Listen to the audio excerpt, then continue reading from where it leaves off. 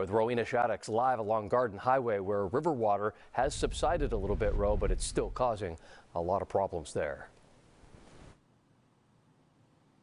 That is correct, Eric. It has receded a bit, but you can still see it is pretty high. And from what I was told last week, this bridge was impassable just because the water level was so high. It's just one of the things that the people who live along Garden Highway have to contend with, living in a beautiful place, but always threatened by these floodwaters.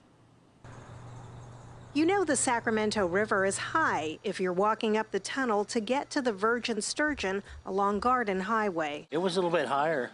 Really? It was a little bit higher. You couldn't get across that ramp last week. Beautiful $1-million homes line Garden Highway, but they come with a bigger price. This had about a foot of mud. Heavy rain from all the storms in recent days has a swollen Sacramento River flooding residential properties. At Larry Cassidy's home of more than 20 years, the water flooded the area under his home. We take a trash pump, which is like a big fire hose, and shoot all the mud back in the river.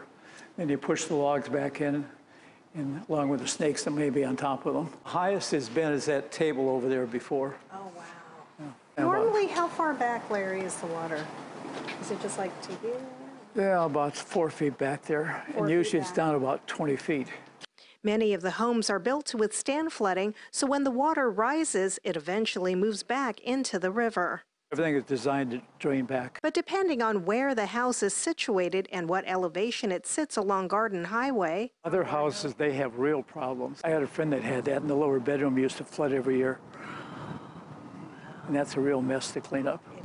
As you drive down Garden Highway, the floodwaters are far-reaching. Some docks are underwater, others destroyed.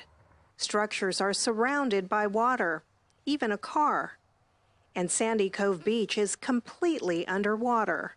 So it makes a difference at what elevation you're on the river, you know, whether you catch the debris or whether you get flooded or not. Yeah. So if you go to buy a house, you better check it out and find out what it's like in flood level.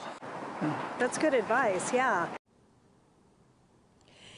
And guys, again, this is the tunnel here, Virgin Sturgeon, that leads to the bar area. Now, you can always tell, locals can tell, they know if this is up or down, what those water levels are. Really a good way to tell how things are out here. Reporting live from Garden Highway tonight, Rowena Shaddix, Fox 40 News.